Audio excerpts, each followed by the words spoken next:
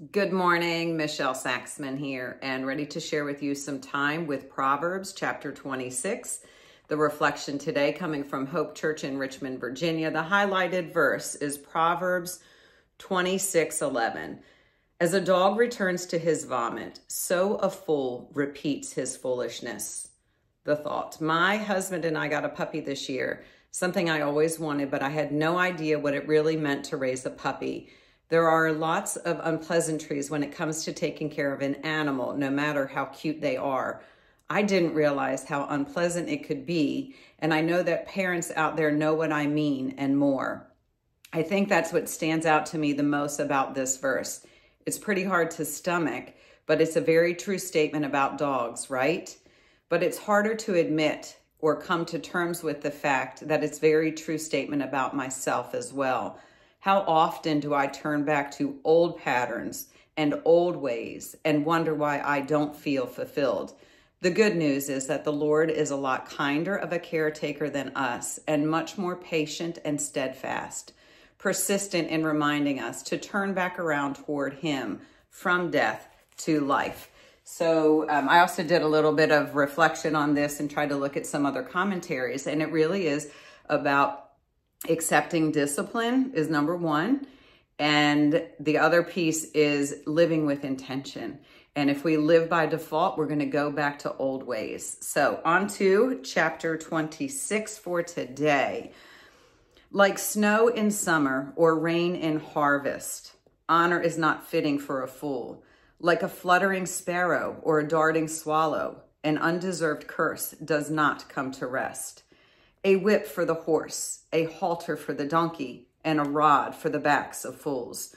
Do not answer a fool according to his folly, or you will be like him yourself. Answer a fool according to his folly, or he will be wise in his own eyes. Like cutting off one's feet or drinking violence is the sending of a message by the hand of a fool. Verse 7. Like a lame man's legs that hang limp is a proverb in the mouth of a fool. Like tying a stone in a sling is the giving of honor to a fool. Like a thorn bush in a drunkard's hand is a proverb in the mouth of a fool. Like an archer who wounds at random is he who hires a fool or any passerby. As a dog returns to his vomit, so a fool repeats his folly. Verse 12, do you see a man wise in his own eyes? There is more hope for a fool than for him. The sluggard says, there is a lion in the road, a fierce lion roaming the streets. As a door turns on its hinges, so a sluggard turns on his bed.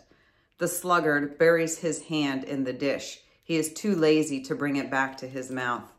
The sluggard is wiser in his own eyes than 7 men who answer discreetly.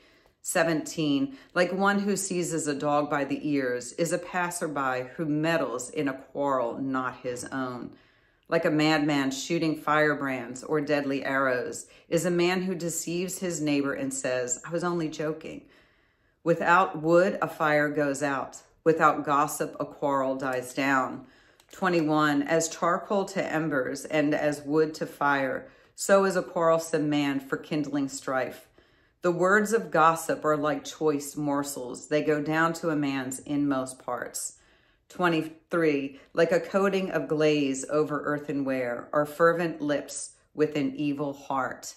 A malicious man disguises himself with his lips, but in his heart he harbors deceit. 25, though his speech is charming, do not believe him, for 7 abominations fill his heart. His malice may be concealed by deception, but his wickedness will be exposed in the assembly. 27, if a man digs a pit, he will fall into it. If a man rolls a stone, it will roll back on him. A lying tongue hates those it hurts, and a flattering mouth works ruins.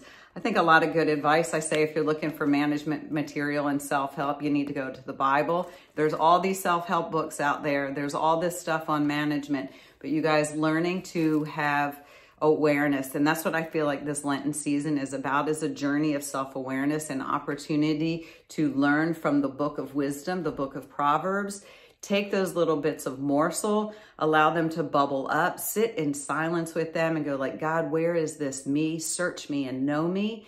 And then it is just having this level of discernment and cultivating the fruits of this spirit and having self-control and patience and looking at the behaviors of others. And I also see in this one where God is through Solomon is really telling us that it's about the heart. It's about the soul. And the mouth can do this, but if the intention is something different, that's going to come out eventually. So just being patient with yourself, being patient with other people, learning to have this level of self-awareness and discernment, living with intention, taking gentle discipline, and just getting a little bit better each and every day. So y'all have a super blessed day. Stay connected to the vine, and I will talk to you soon. Bye-bye.